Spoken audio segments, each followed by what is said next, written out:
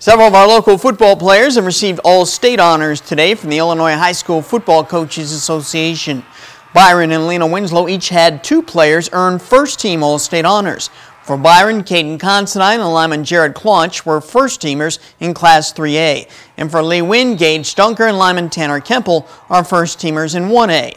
3 Nick 10 players earned all-state recognition: Freeport's Diedrich Macon, East Javia's Catlin, and Hononegah's Cole Warren.